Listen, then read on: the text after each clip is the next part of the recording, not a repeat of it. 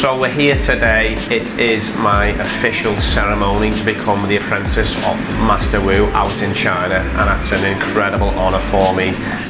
Master Wu is one of the highest level master chefs in China. Not only has he chosen me to be his apprentice, which is a big deal, I will be his final apprentice, so I'll be the last person that Master Wu trains before he retires. So all the knowledge, everything he's learnt over the years comes down to me as his final apprentice. So we were looking for somebody that has the passion for food, for culinary arts, but also has the ability to create, to infuse. You see, so then we find that David is actually the perfect candidate for that. The apprentice program is really of significance to our Luban restaurant.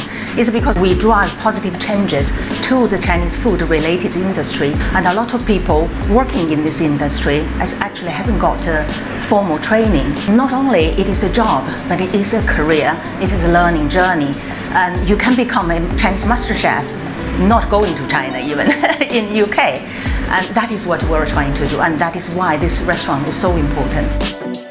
I don't know what to expect from Mr. Wu, but what I will expect is David will be heralded in China, and Liverpool will be winning a fine dining as well. So well done to David, well done to Luban, and thank you to Mr. Wu, and thank you to the Tianjin government. From today onwards, my kind of Chinese master chef training begins from here. We'll be using video links, we'll be travelling out to China, spending time with Master Wu. Master Wu will come over to Liverpool as well, and yeah, I'll be working towards getting my qualification as a Chinese master chef.